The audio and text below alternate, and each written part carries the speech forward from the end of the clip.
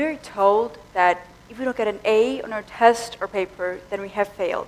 We're told that if we don't get into a top university, then we have failed. But what happens when you follow those rules to the letter and when you graduate from college only to realize that you have no idea what you want to do? What happens when all your dreams fall apart and you feel lost? In the winter of 2019, I was reading a 22nd paragraph from the history book about the Society for Spreading of Literacy Among Georgians. That's when I truly realized how education is the most effective tool we can use to change the world. But getting education is not without stress, is it? It's fair to say that everyone in this room has been nervous about a test in school at least once, and honestly, it's the same for me. In my case, stress was caused by several reasons, including upcoming tests, grades, unfortunate attempts to memorize weird words, responsibilities, straining for goals, and even what others thought of me. Nervousness can cause panic attacks, social anxiety, OCD, headaches, etc. And all these factors can affect the quality of learning, so it can be an obstacle. Unlike many of my peers, I was lucky that my family never forced me to study anything against my will or judge my grades, and thank them for that. But I knew their expectations were high, and the standards I set for myself were even higher. My parents divorced when I was 4 years old, so I've lived with my mother ever since. She's an educated, kind, intelligent, and a very successful woman who has always been my role model. She and all her family friends were in the computer science field, so I tried to learn a few things about it. I was quite good at it actually, but as it turned out, it really wasn't my thing. I preferred a sheet to a computer, real paint to colorful pixels, and ink to a rackety keyboard. I spent so much time learning something to make others happy. I stayed up late every night doing things I didn't want to do, and before I went to sleep, I thought to myself what would happen if it didn't work out. A year passed in such a way that I had no time to find my own voice. Over the years, I've set boundaries to myself that have done me a lot of good, but they also made me a little lonely. According to human personality theory, there are two types of people, extroverts and introverts. Extroverts tend to manifest in more talkative, outgoing, energetic behavior, whereas introverts display a reflective and reserved demeanor. I'm more on the introverted side, so I prefer to deal with all my problems alone. Because of that, I didn't tell anyone about my struggle. And guess what? It didn't work out. I was weary and tired out. I acknowledged that this was my life, not someone else's. That's when I finally decided that the cycle had to end.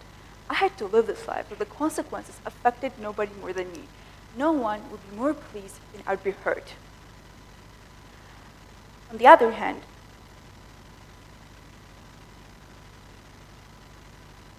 your well-being and mental health matter more than anything. Besides, the pressure to do well in school can be overwhelming. Learning shouldn't be this stressful, but it is.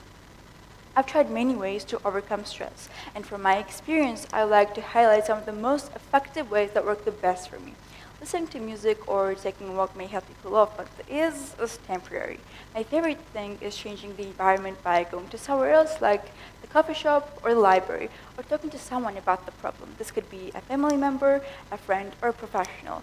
Today, with the help of technology and social networks, it's much easier than ever to find people or communities that will listen to you. So after I realized I was not on the right path to finding what I truly wanted, I started transforming my life. In this way, one of the best things I did was opening up with my family and friends, telling them about my bother and distress didn't make me feel weak or ashamed at all. It honestly made me feel more free and confident. Dealing with this problem brought me very close to a dear friend of mine who, as it turned out, was also going through the same thing. What I'm trying to say is that when you come out of a nutshell, you see that there are a lot of people in this world with similar problems, and even more who have overcome them. It's okay to be vulnerable. It's okay to be stressed. It's okay to show emotions. Believe in yourself and your abilities. After many attempts, I realized that stress doesn't go away effortlessly. It's a natural human reaction after all, so I've learned to live with it. And not just to live with it, but also use it to my advantage. It took some time and practice, but I finally came to the situation where I developed the ability to think quickly, work under pressure, and make decisions. Formal debates is also what helped me learn to manage my stress and emotions. On the other hand, it made me stop listening to the voices of others and find my own voice in this noise. I can't help others by doing what I hate. When you learn for yourself, you're able to benefit people better. This is real life, and with real lives comes barriers and difficulties. It's complicated and it's baffling, but it's worth fighting, learning, and changing. Just don't be too harsh with yourself, because I know there will always be people who won't like me or agree with me, but their opinion doesn't matter as long as I'm happy with myself. Enjoy learning and don't feel limited. I believe in myself, that's why I learn for myself. Thank you.